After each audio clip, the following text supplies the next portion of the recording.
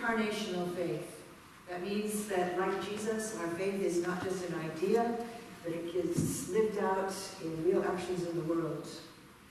This week, we integrate money and meaning by looking at the courageous vision for our presence and impact in the world. In the movie, It's a Wonderful Life, George Bailey gets a wonderful gift of seeing what the world would have been like if he had not lived. Clarence Oddbody, the angel sent to help George, tells him this. You've been given a great gift, George. A chance to see what the world would be like without you. Strange, isn't it? Each person's life touches so many other lives. And when they aren't around, it leaves an awful hole, doesn't it? Like George Bailey, we sometimes need help to see our true value.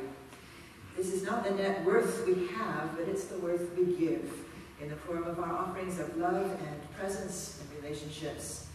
Let us prepare our hearts to listen to Scripture.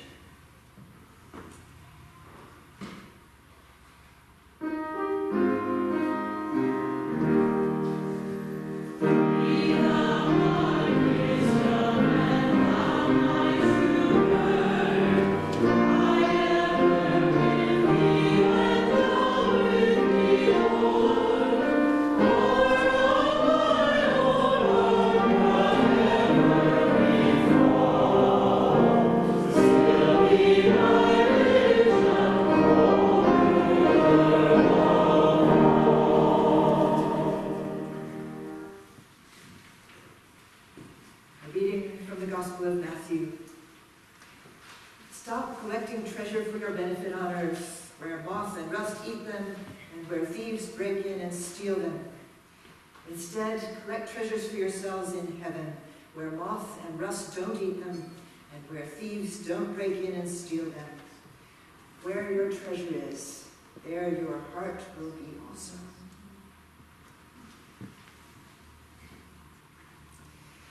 Yesterday, some of you were here. We had about 200 people gathered in our church for the memorial service for Brian Cairns. Most of them were strangers to me, though after the service and the reception, I think I must have met 50 people I haven't known before. There were people from Boeing who had known Brian at work. There were people from his old neighborhood who had known him as a neighbor. There were mayors and city councilors, past and present, who knew him for his service to the city. There were lots of people from his newest community at Covenant Shores. There were family members from near and far. There were golfing buddies. And of course, some of us were there, his church family. You'd think, hearing all those tributes to Brian, that he somehow had more hours in the day than any of the rest of us. There must have been times when the huge projects he was overseeing at Boeing coincided with the huge projects that were on the agenda with the city, and maybe the birth of grandchildren as well. But it sounds like he still had time for golf and gardening and friends and music and church and all the rest of the things he did, and not least reading the important books that thinking people are supposed to be reading. Brian did that too. It's a choice to say yes in so many arenas of life, and then to dig in with the energy and the commitment to see it all through. And yesterday, hundreds of people gathered in acknowledgement that Brian, through who he was and what he did, had made their lives better. You know, 200 people were only the tip of that iceberg. You know that for every person sitting here in that service, there were others who might have come. Which is not to mention everybody who uses the library or the community center that he helped to build, or Luther Burbank Park that he helped to restore, or the Mary Waite swimming pool that he helped to raise the extra funds to keep running. Most of those people have never even heard of Brian Cairns, but they owe him a debt of gratitude nevertheless. I hardly knew it was possible to squeeze that many achievements into a single lifetime, and I'm already feeling guilty that tonight, after a busy weekend, what I plan to do is sit down and watch TV. But in paying tribute to Brian, I want to thank him for one more thing that he did for me. Thanks to Brian, I think I finally understand what Jesus meant about treasure in heaven. I've preached on this passage plenty of times, but never with any satisfaction. What the heck is treasure in heaven? I get the bit about the rust and the moths and the thieves and the stuff on earth. I get that. But what is treasure in heaven? That's just a blank for me. Who needs treasure in heaven? Isn't that the whole point of heaven? That there's nothing to have and nothing to prove anymore?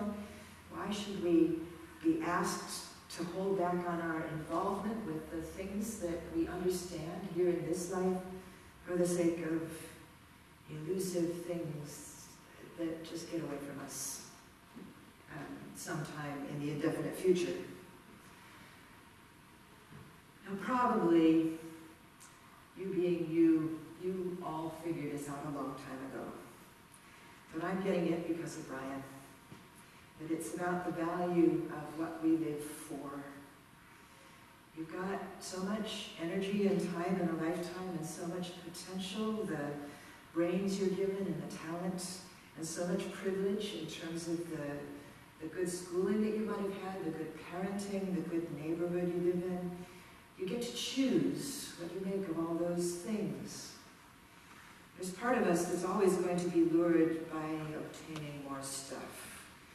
Evidently that was true in Jesus' day, it's truer in ours. Jesus says, don't invest in that stuff. Somebody could steal it from you, it's going to just deteriorate.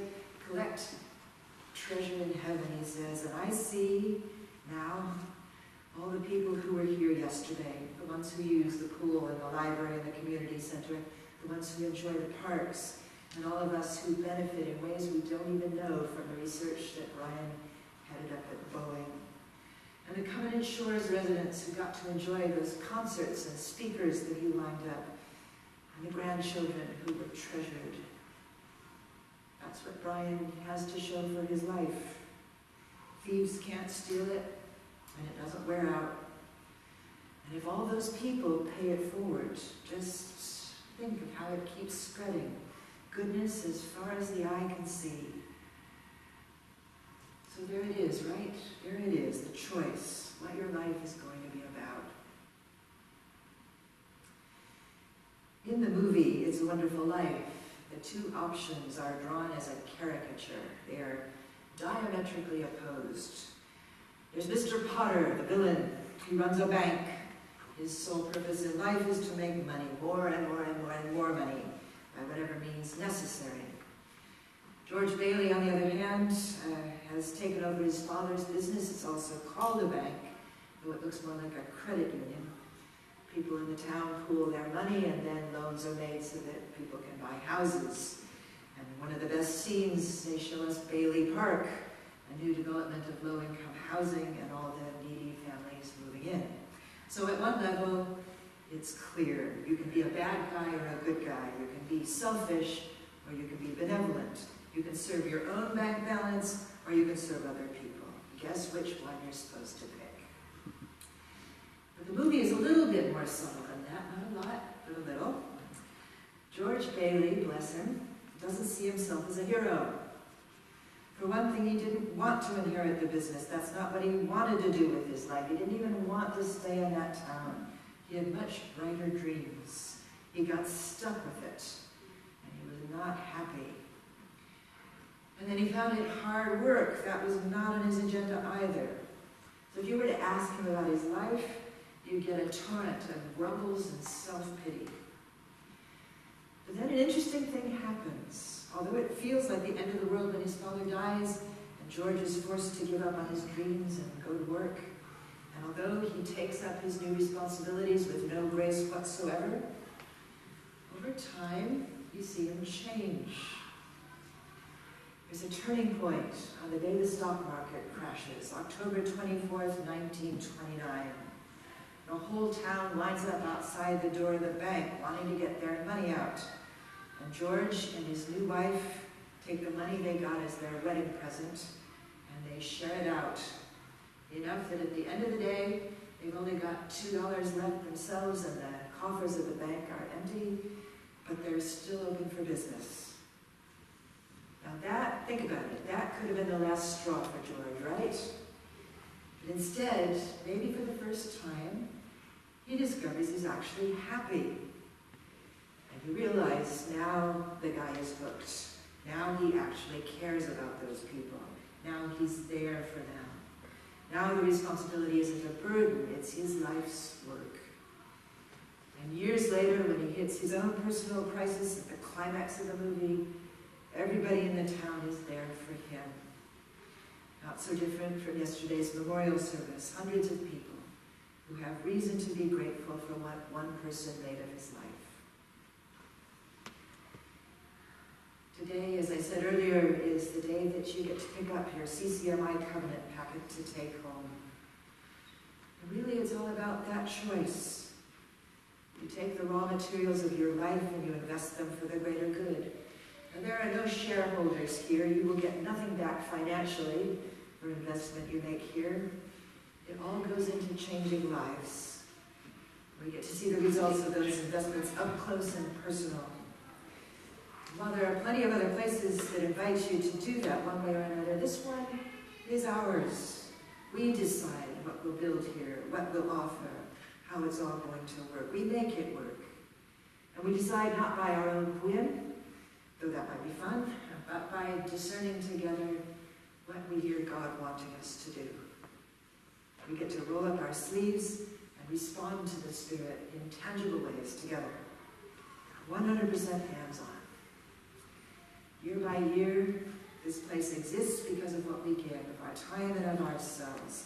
The year we stop is the year that it grinds to a halt. It's as direct as that. Hear how powerful that is. So if it happens that you're one of those people who doesn't by nature like to give yourself away, if you've got your work-life balance thing so worked out that you never have one of those sleepless nights because of the stress, because all the demands that come and do at once, if you tell yourself that the money is yours because you earned it and now you get to do whatever you want and just get yourself pleasure out of it, then God bless you. But think again. The choice is between you at the center and the Spirit at the center. With the kicker being that the best, ultimately the only way to joy and fulfillment and a meaningful life, with the church full of them at your memorial service too, is by giving and giving and giving and giving and giving and giving and giving. Amen.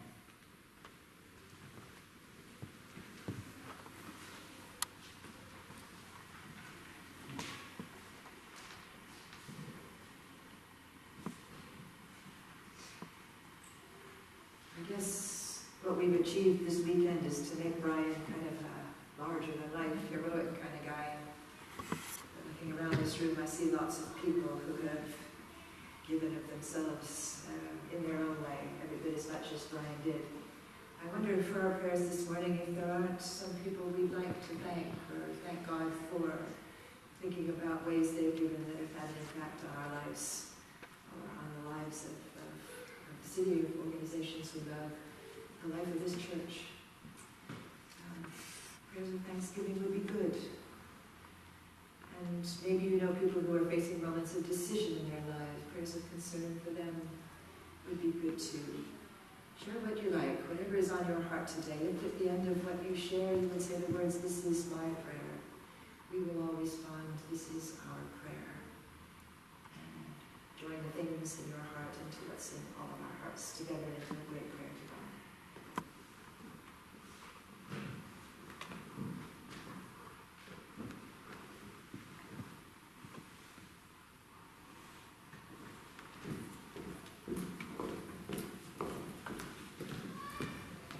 To offer a prayer of thanks for Marty Hartman. I don't know if you're familiar with that name. She's the Chief Executive Officer of Mary's Place. And on Friday night was the big gala event. I was on the committee, and I'm so not a committee person. But anyway, we raised $1.8 million on Friday night. There was a very big corporate gift you may be aware of from Amazon. They gave them $1 million, and they gave them a motel. But the running costs have to be raised, so we're keeping the lights on, maybe solar panels. But give thanks for Marty Hartman's life and her team's work. This is my prayer. This is our prayer. Rob, tell us about the Burke. The Burke Museum opened yesterday officially, and this morning I started to go there, and when I got to the bridge I realized, no, I'm going to church. So I went all the way across the bridge, turned around, came back, and here I am. But the Burke is a very exciting place. I would be very happy later on if you'd like to put together a little group from here to go visit it. It, like our church, has an extraordinary leader. And you look to organizations, and the leadership is what made them what they are. And Julie Stein is just remarkable in the complexity of what went into this. So the Burke is open. I'll be there from 1 to 5 this afternoon. Stop in. It's a place that celebrates God's creation in every possible way. Amen.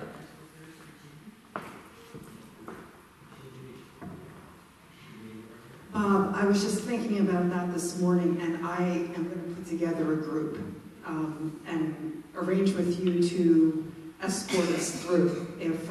So anybody who is interested in joining us, let me know. I'll set up a way online too that you can respond. So it'd be great to have Bob lead us through. I think we should wait about a month to sort of... That's what I was thinking, to kind of give... Yeah. We'll let you recover for this weekend, Bob. So sometime around late November.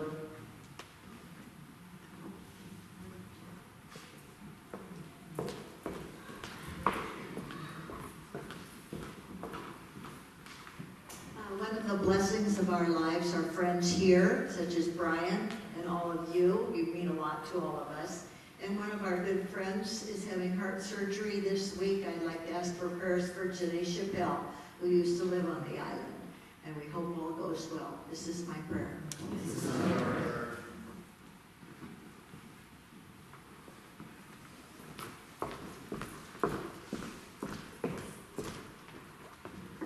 I have a prayer of thanksgiving for my mother. She's the one who, in my life, has modeled giving in a way that I still kind of don't understand. But growing up, I remember going to the food bank. We didn't have much. And even in the midst of all that, my mom always gave. Sometimes it seemed irrational, because we didn't have much. But she has always given everything and more. And it doesn't matter if she knows you well or not. She's the first one to be able to be empathetic on a personal level, not always on the larger global issues, but she's always just given everything, given the shirt off her back every single time. So it's a prayer of thanksgiving for my mother.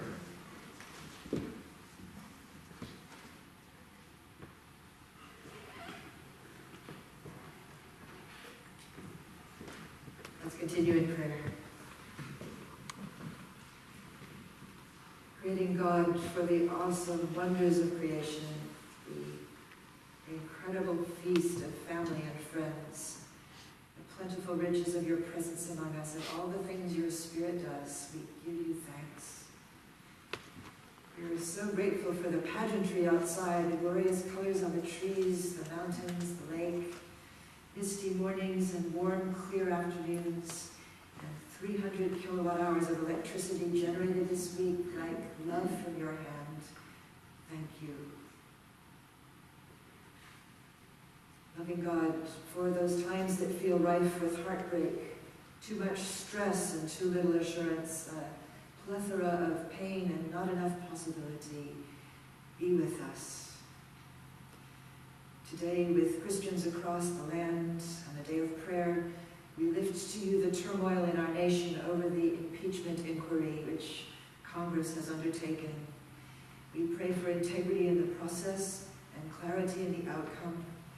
And we pray that we may come together as a nation around the high moral standards we need from our leaders. Show us common ground on which we can unite as a people instead of tearing each other apart. Gracious God, for those times when our contributions bring more negativity than positivity, more resentment than forgiveness, more breaking down than lifting up. Forgive us. In this silence, we open the books of our hearts and make an accounting.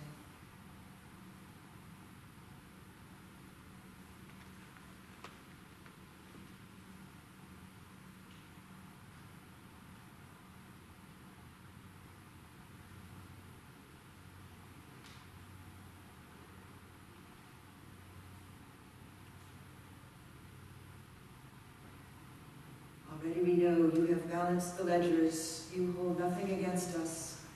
You forgive all debts. We are deeply grateful, and we commit our lives to creating more good in the world. We make this promise in Jesus' name, and as he taught us, so we pray. Our Father, who art in heaven, hallowed be thy name. Thy kingdom come, thy will be done on earth as it is in heaven.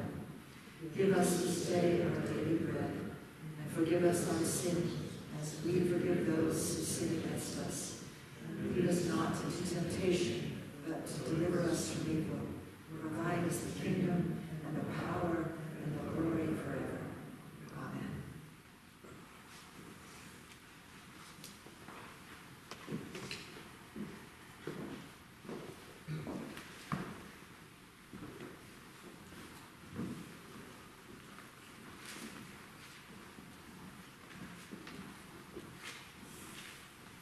I know it says Eric in the bulletin, and if you're expecting Caruso, you will be very disappointed to have me here, but I'm not going to sing.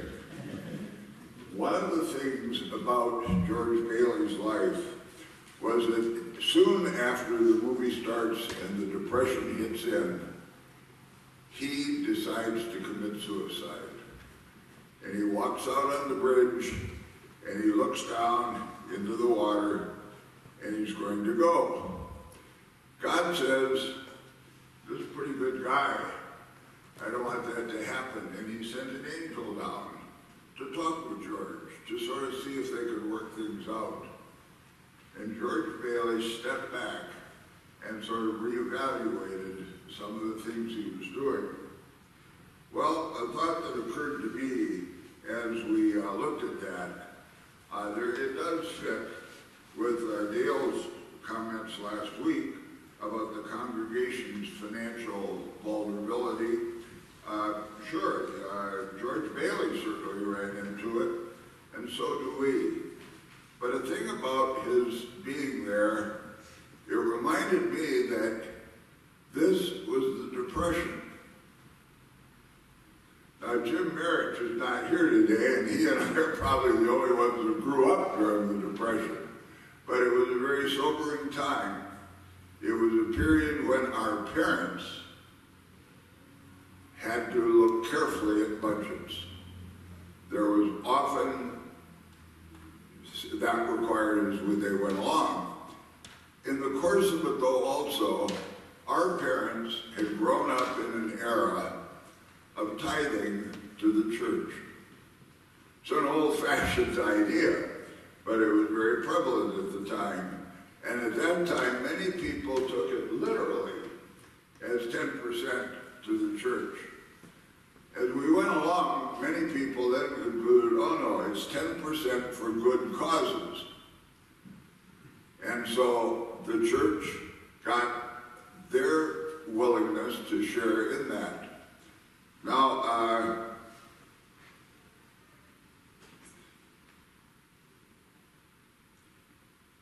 we now do have an opportunity to support the church and other organizations as well. And let me remind you, though, the other organizations that are coming after you, the Alzheimer's people and all the others, are probably contacting you 4 times a year, hoping that by the 3rd or 4th time you'd forgotten you'd given it on the first time. I belong to an organization, and I was going to count the frequency of solicitations, but it's at least 6 times a year. We do it once, and we do it once, asking people to open their hearts and their brains and to see what can be done to take care of the financial needs of our church.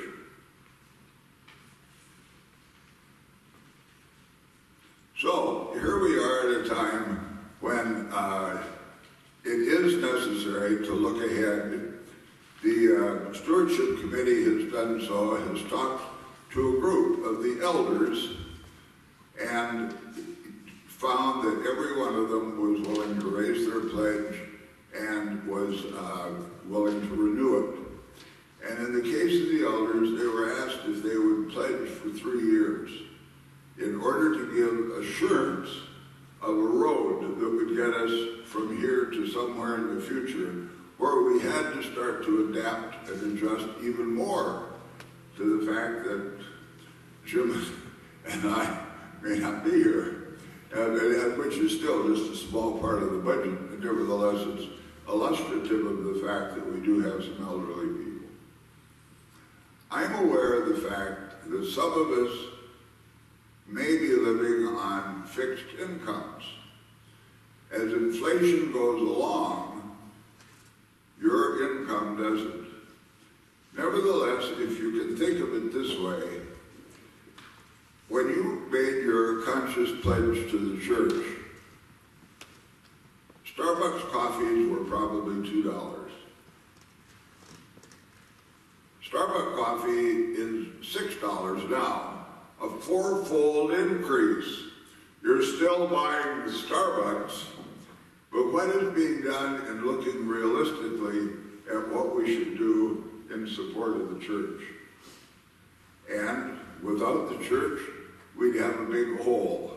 A thing that many don't recognize is Roberta's responsiveness to a problem.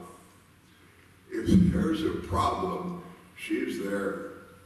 She was very supportive and helpful of Brian through his whole experience. So, let me conclude by saying really that many of us ought to sort of take a look at how we are allocating our funds. And if we're still allocating based on a $2 Starbucks, rethink it. Thank you.